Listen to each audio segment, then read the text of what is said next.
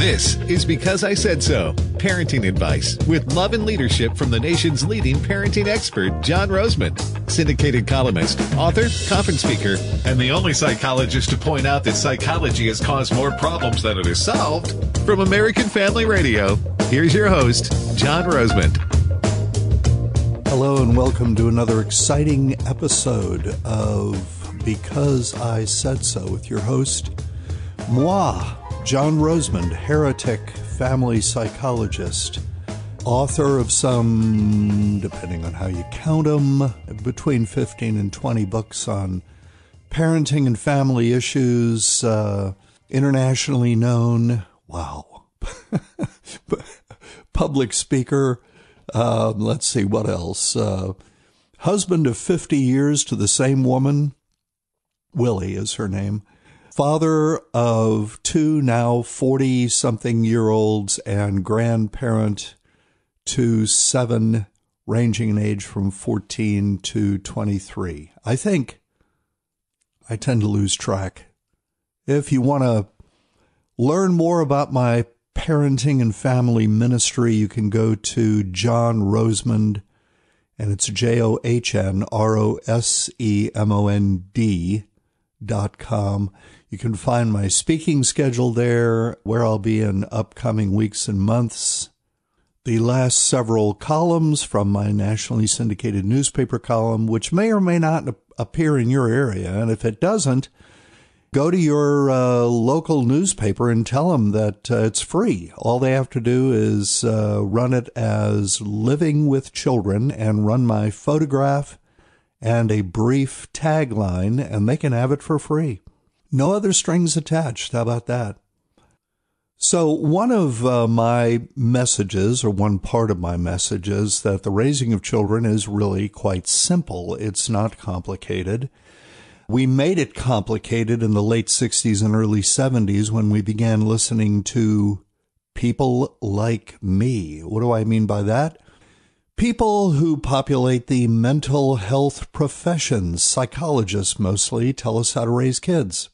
We, in so doing, substituted a child rearing based on bogus psychological theory and therefore bogus professional advice for a child rearing that was based predominantly on biblical principle. In other words, as the schools were doing with prayer, so the American parent did with parenting. We threw God out of the process. And we've been paying a pretty terrible price for that ever since. And more specifically, the people who have been paying the price are America's children and America's mothers. In the last 50 years, the mental health of the American child has deteriorated by a factor of 10. Now, pick up on the irony of this, ladies and gentlemen.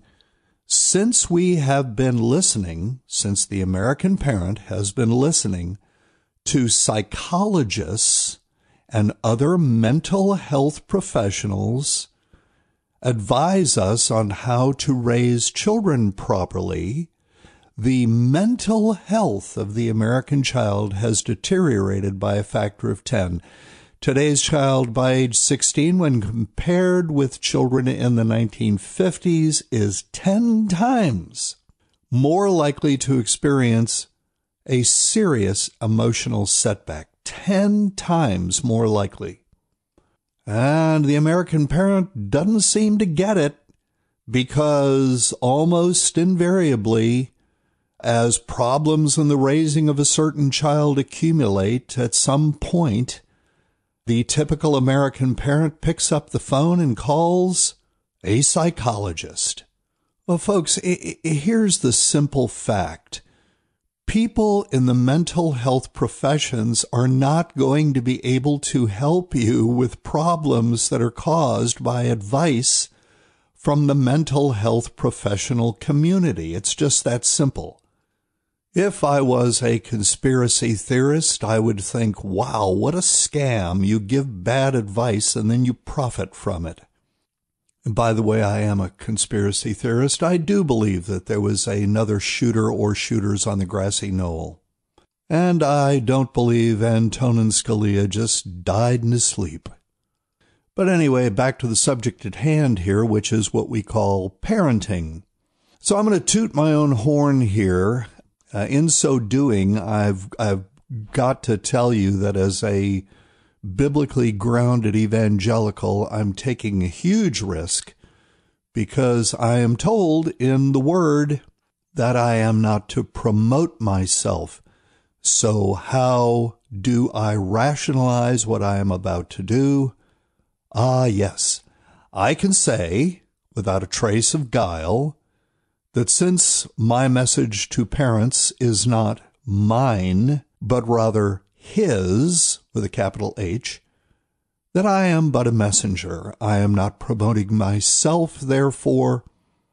I am simply proving that indeed the truth does, in fact, set people free.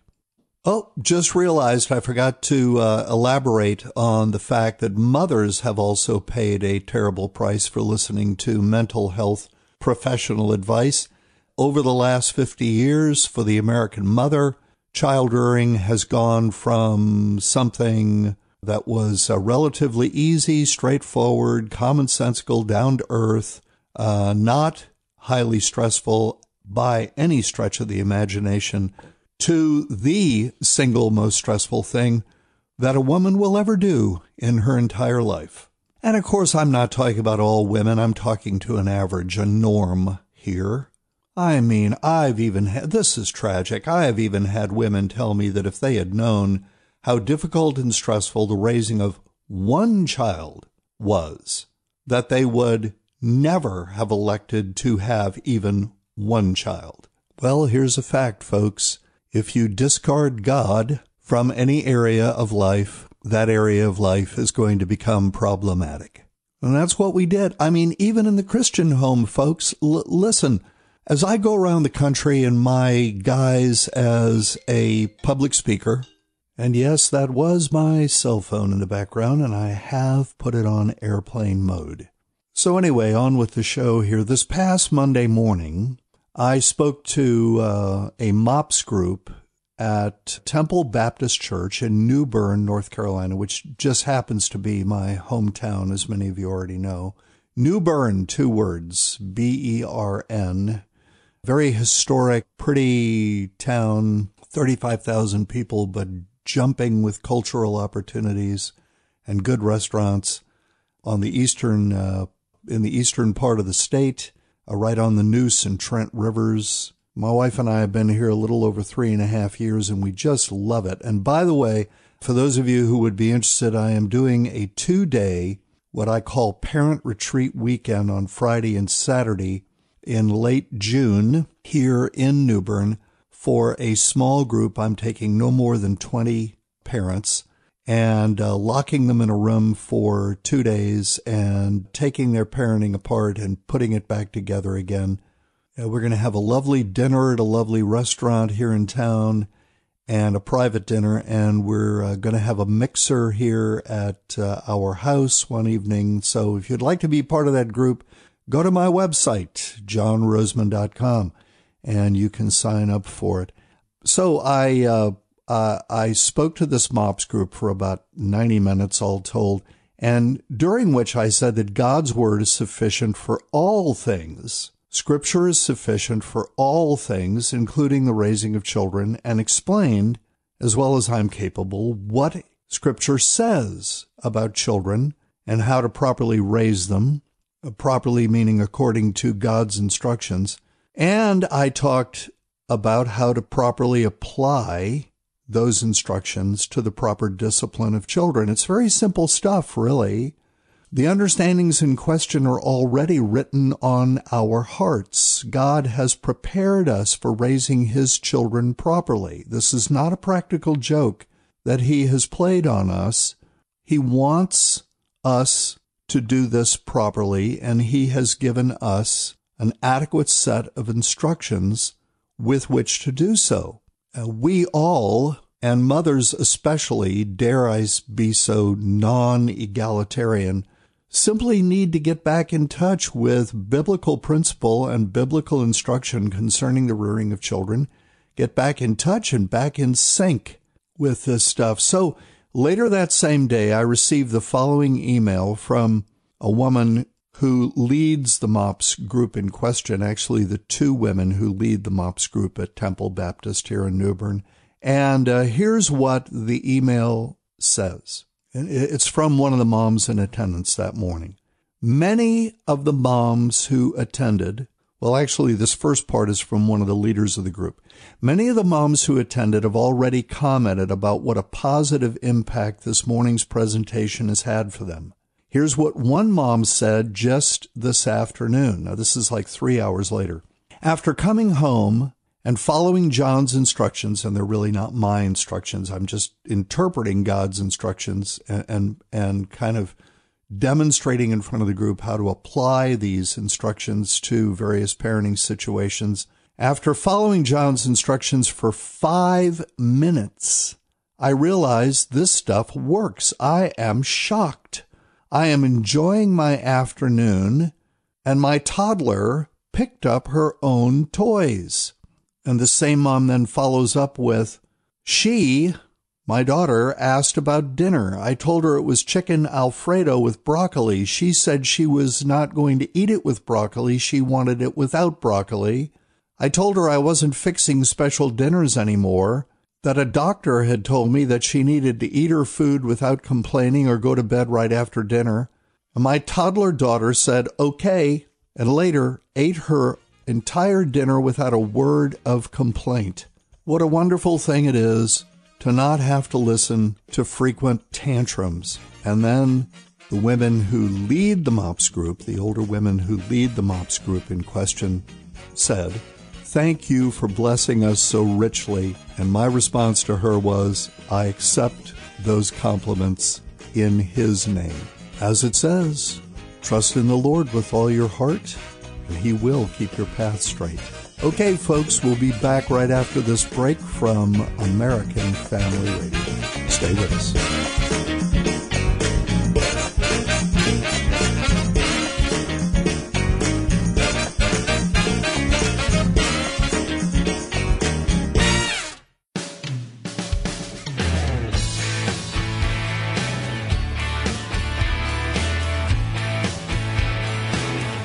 So welcome back to the show. I'm John Rosemond. The show is called Because I Said So, and it is all about what we call in America today parenting. What an interesting word, parenting. It's formed by taking a noun, parent, adding ing on the end, and transforming it illegitimately into a verb. Like other words of the same sort, trucking, hoeing, gardening, hammering. In other words, folks, when you take a noun and you add ing to the end of it and you transform it into a verb, the verb in question is almost always about work.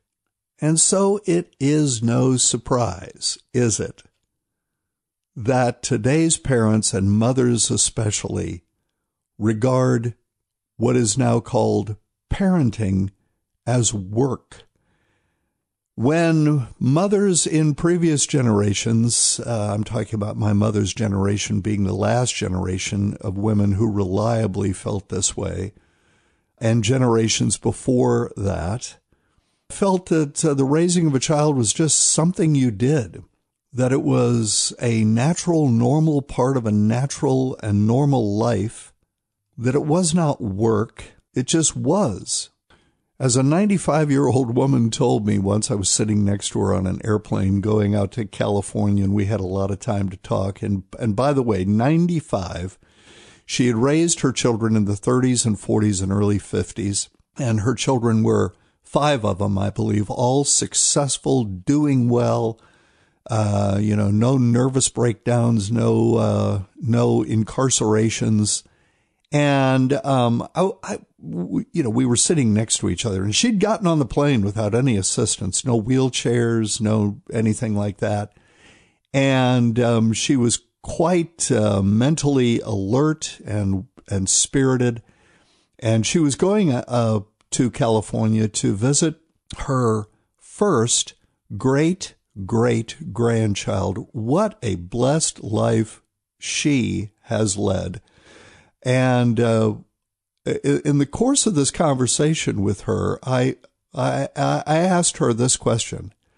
I said, I'm curious about something. When you were raising your children in 30s, 40s, early 50s, did you and did your female peers, did you generally feel that the raising of children was difficult, that it was stressful, hard, that it required great concentration, great thought, that you needed to read a lot of stuff in order to know how to do it properly? And did it wear you out on a regular basis? And she looked at me with this puzzled look. And I got to tell you, she was smiling slightly, so it wasn't completely puzzled. She must have known what I was talking about. I was talking about this generation of mothers. And she said, "No, John, of course not. It was just something you did." What a healthy attitude. Just something you did.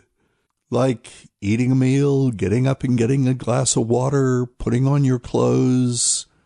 Just something you do. Why has it become something other than just something you do? Why has it become, for the all too typical, all too average American mother, why has it become something burdensome? Why has it become so difficult? Why do women all over America tell me that this thing that we now call parenting is the hardest thing they've ever done in their lives, the most stressful thing that they've ever done in their lives? You know, when I, in front of an audience, ladies and gentlemen, when I say, please answer yes or no collectively to the following: parenting has become bad for the mental health of women, there is a chorus of yes.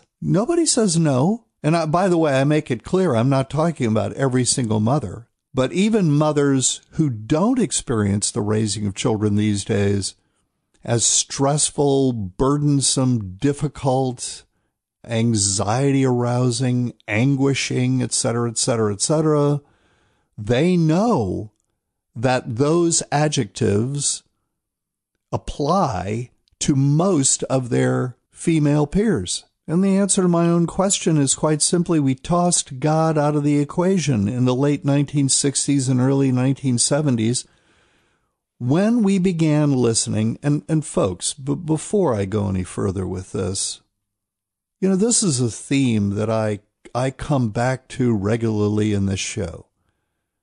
And why do I come back to it so regularly? Well, for the same reason that Rush Limbaugh talks about liberalism so regularly.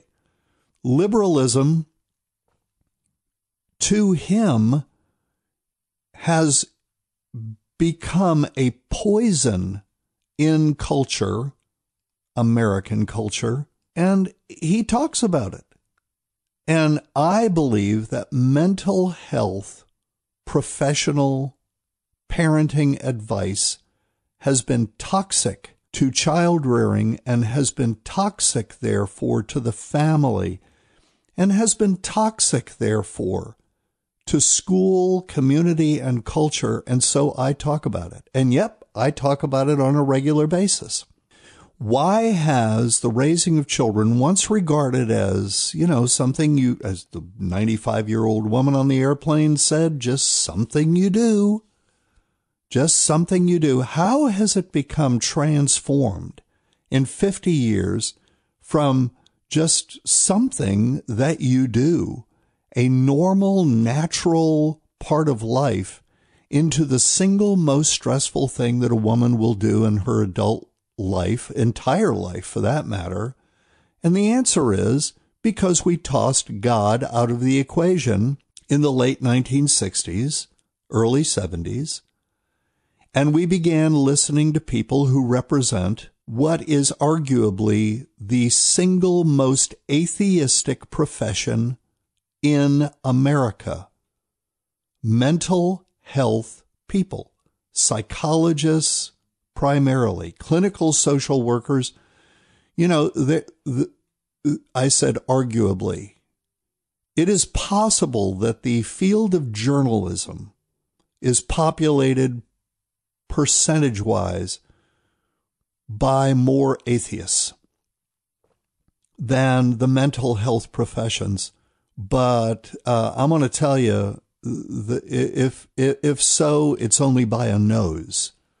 Regular listeners to this show know that I was an atheist until around 1992, when I began reading books that argued against Darwin's theory.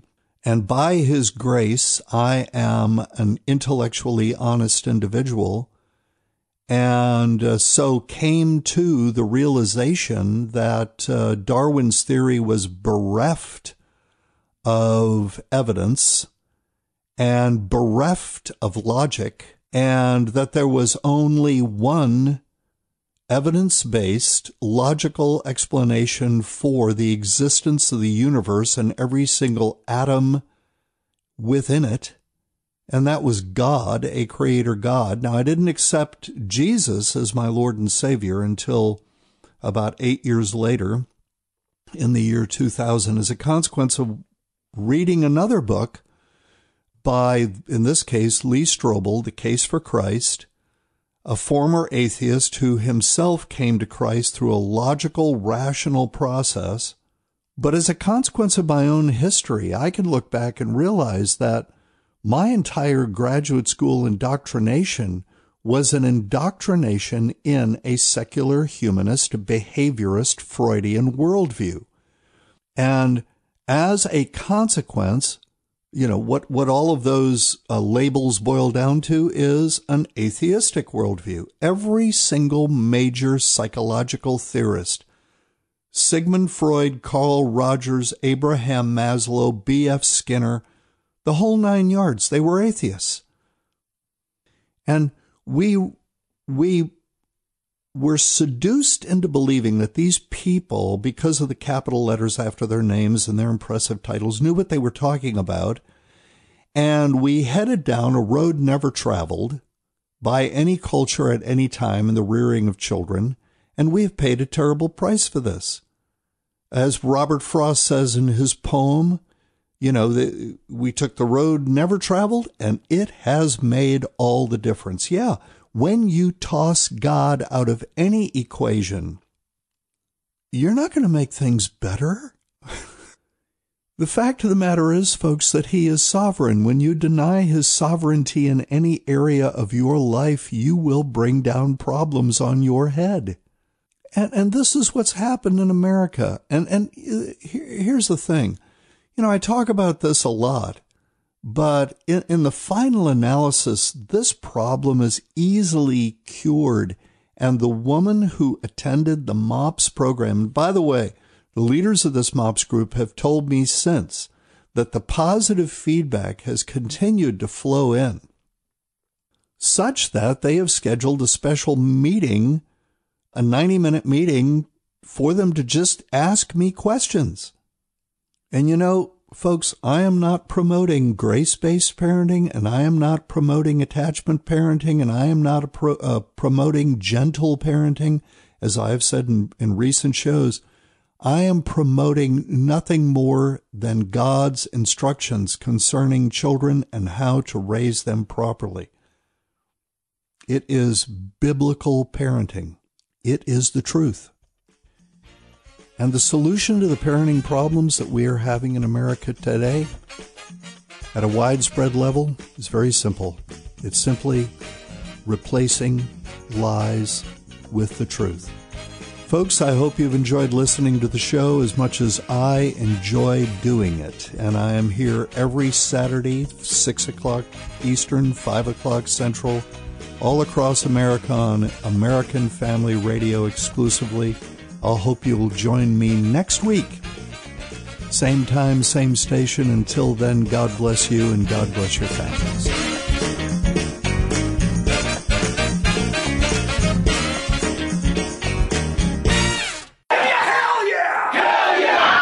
Okay, one last excerpt from Douglas Murray's The Madness of Crowds. I'm almost done with the book, so probably this will be the last one. But the reason I'm posting it is because I got a note from someone today asking if their daughter was trans. I haven't read the comment because I've been working, and I just saw it on my phone, but I thought, I have daughters.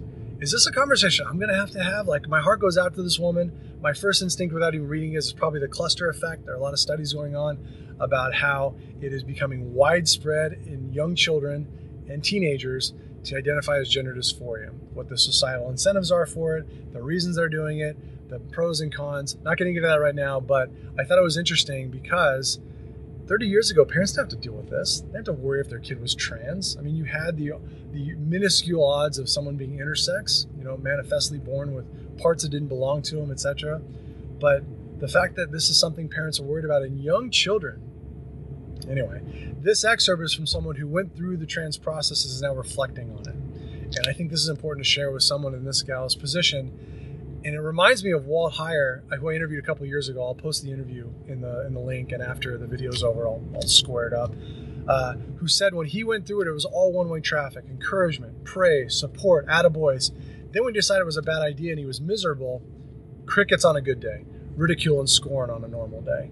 And his advice was someone should have loved me enough to say, the bridge is out.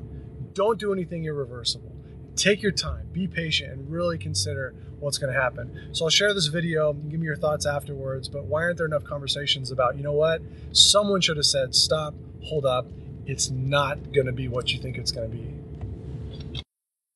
One young man's story.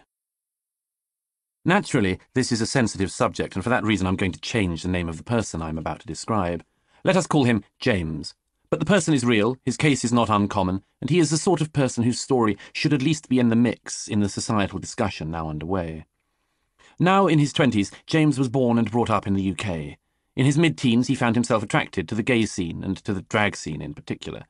He had a lot of gay friends, and from the age of about 16 began to spend a lot of time in drag clubs. He liked the people, he liked the scene and its closeness. The people he found there seemed to him almost like a lost generation of people who huddled together in this world because they were worried their parents would disown them if they knew they were gay or liked doing drag. As a result, these people didn't just have fun together, they became like a family. Eventually, James himself started doing a bit of drag. Around this time, he also became very close friends with someone in their early 20s who had transitioned from male to female, a person who seemed to James to be completely fabulous. At around the age of 18, James went to his family doctor and plucked up the courage to tell him, I think I'm in the wrong body. I think I might be a woman. For the year and a half or so after this, he started travelling around seeing different doctors, trying to find one who had a better sense than his family doctor had about what he was actually going through. Finally, at the age of 19, he got a referral to the psychosexual service in Manchester and sat for 3.5 hours of psychoanalysis. He was asked about his sex life, his relationship with his parents, and much more. In fact, he was slightly taken aback by how intimate the questions were. But the counsellor's conclusion in Manchester was clear. You're trans, he was told, and so he was referred to the Gender Identity Clinic at Charing Cross in London.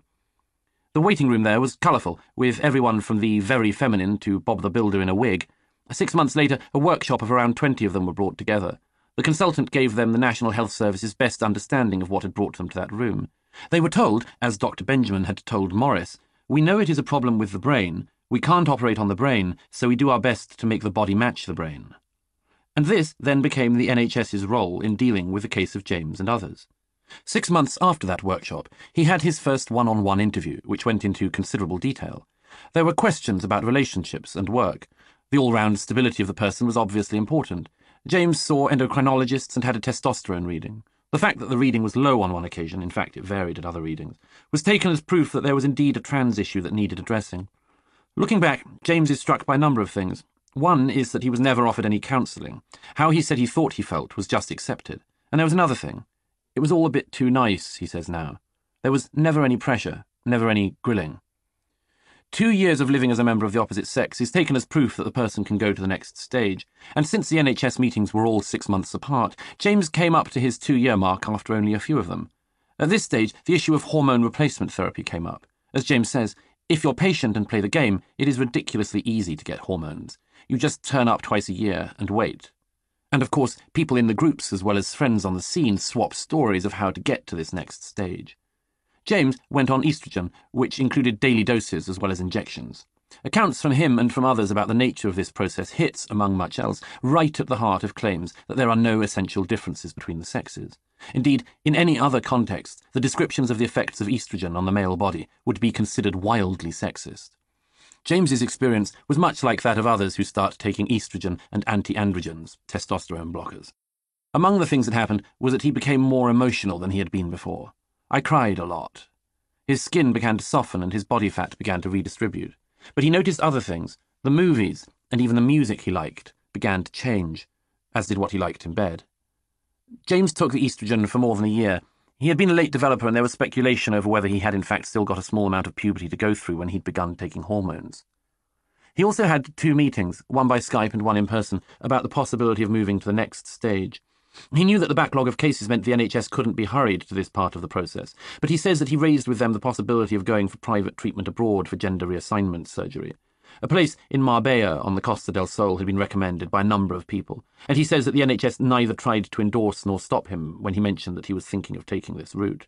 He got information on the costs of procedures, drugs, and even flights. I came very close to doing it, he says. I am very glad now that I didn't. Even during the time that he had been on hormones and had been looking to going to the next stage of transitioning, a number of things had begun to preoccupy him.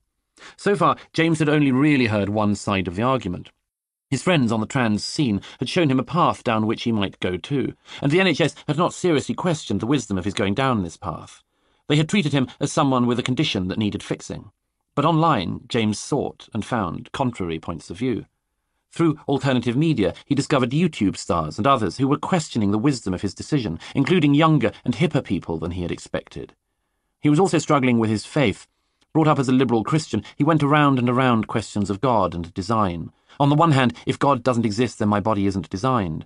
But he also came to think that people who said that they had been born in the wrong body took a very egocentric view of things, as though this was a challenge that had been given to them. If the whole universe was a coincidence, why do so much so drastically for the sake of changing myself?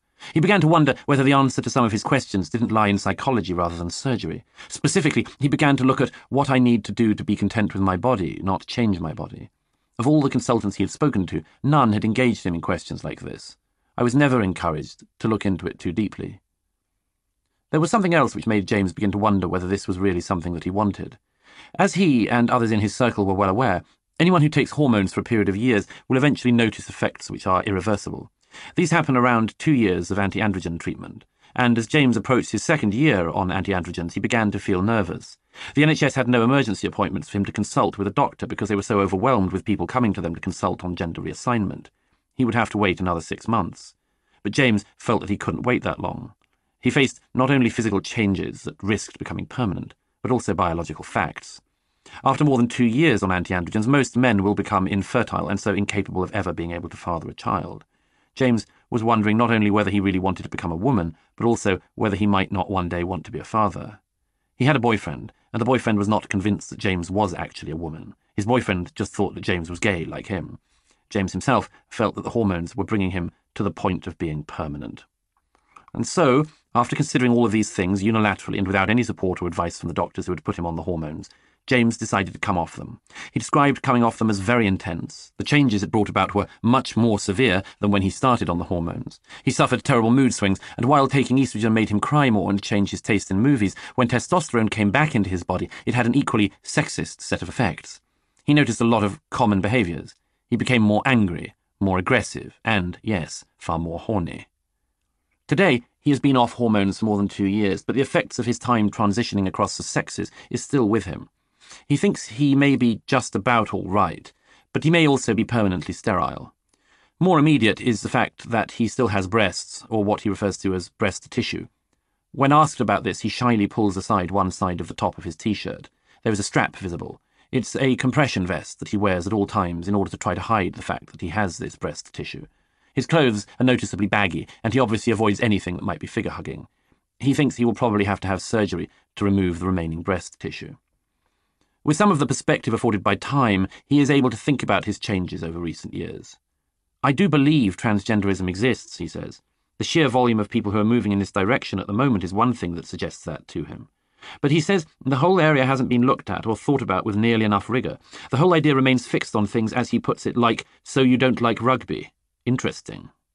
When he told the psychoanalyst in Manchester that he didn't get on with all the boys at his primary school, the response was, he says, aha, as it was when he told them that as a boy he sometimes dressed in his sister's Pocahontas dress. I've always thought it was curious that the NHS didn't look at wider options, he says, and from the moment that he went to consult the experts, he felt like I was on a conveyor belt. The NHS was overstretched, with only 2 doctors in the UK doing gender reassignment surgery, 1 full-time, 1 part-time. But the doctors were always promising that with around 3,000 people already in treatment and another 5,000 reportedly on the waiting list in the UK, the NHS was busily training up lots more people to deal with the demand. Maybe some patients will hesitate, as James did, when the conveyor belt brings them up to the point of surgery. But even then, as James's baggy clothes attest, the process is not in any way cost-free.